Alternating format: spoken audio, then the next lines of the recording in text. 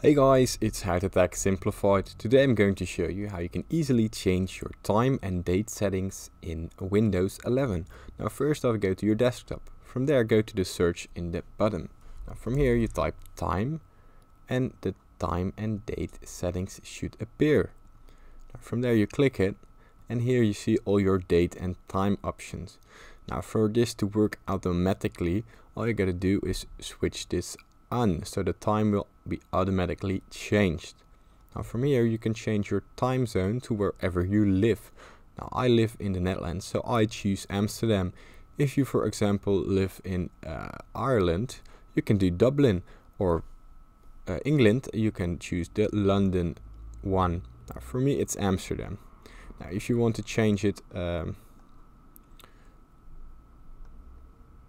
manually, all you gotta do is go to set time automatically and check that off, and from here you can change it manually and you can change the date and time by yourself.